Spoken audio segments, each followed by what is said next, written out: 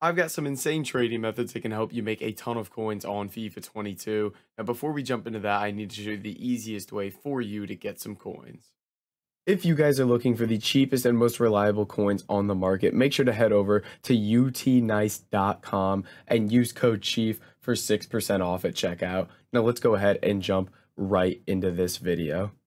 All right, boys. So jumping into these trading methods, we got a couple different low budget things for you guys to try out to help build your coins up. And as we're getting into this, make sure that you guys do drop a follow on Twitch for all my daily live streams and then join the Discord as well for more trading tips. So first thing we're going to be looking at here is Silver League One players. Now, right now, I found it really easy to mass bid on Bronze and Silver League SBC cards. So this has kind of been the go-to low budget thing at the moment. And if we look at Silver League One cards, these are currently selling for about 400 coins a piece. Now, per usual, what we like to do is we like to find the price these are selling at and mass bid and snipe for 150 coins under. So let's say we're selling these for 400 like you saw there. We want to try to get these for 250 or less. So what we can do is we can go through, there's two ways you can go about bidding. First way is like this, just go through and bid the cheapest you possibly can on each one and see how cheap you can get them. The second way would be to mass bid right away 150 coins under what you're going to sell them for. So regardless of what I could bid here, I would just go through and bid 250 on every card. You can kind of do either way. The perk of this one, bidding kind of 250 right away, is you don't have to worry about bidding on cards multiple times, getting outbid. If you get outbid, it means that card is kind of been bid on for too much and you're not worried about it anymore. And then after you've kind of bid on those cards and you're waiting for them to expire, you don't just want to sit there and stare at them. That's when we're going to come in into our sniping now. So we got League One silvers for 250 or less. Now sniping, you're not going to see as many of these, especially in our second filter.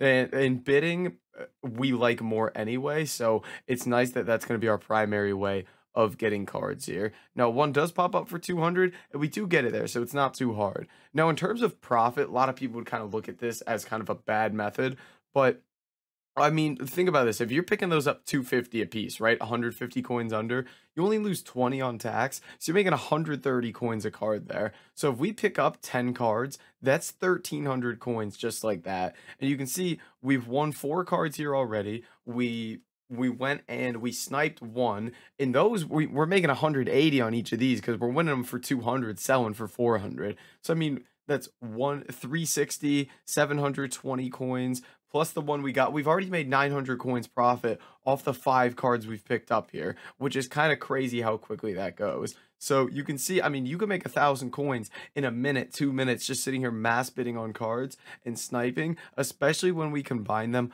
with our next method here, which we'll show you in a second. And we are some of these people are starting to bid 250. So as you can see, that method where we bid 250 right away could be very effective here.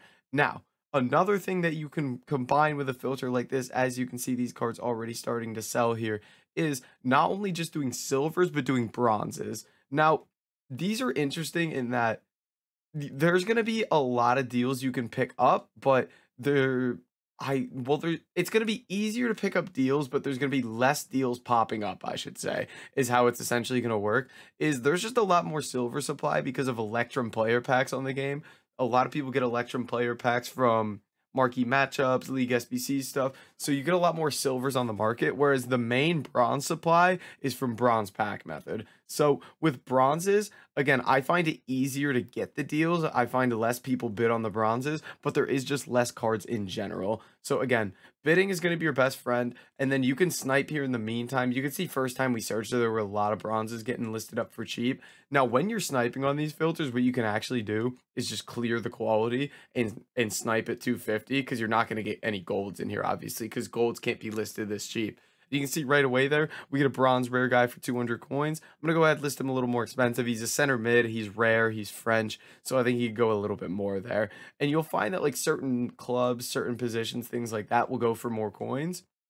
And you can check the price of every card you pick up. I recommend just kind of like listing as quickly as possible and getting right back in to bidding, sniping, because it's not as much about how much profit you make per card. It's more about how many cards you're picking up and just doing this in like large quantities. And that's how you're going to kind of get your most coins there. But yeah, basically just go bronze and silver, go through, bid on a bunch of cards. And then while you're waiting on those, go ahead and get your sniping game on. Try to get a few more cards so we're winning cards from both of those. And you can see here, we are winning these. The ones for 250 a piece, again, pretty much everything's going 250 now. Couple of them getting 300 coin bids, but as long as you're picking up 150 under, it should be very easy.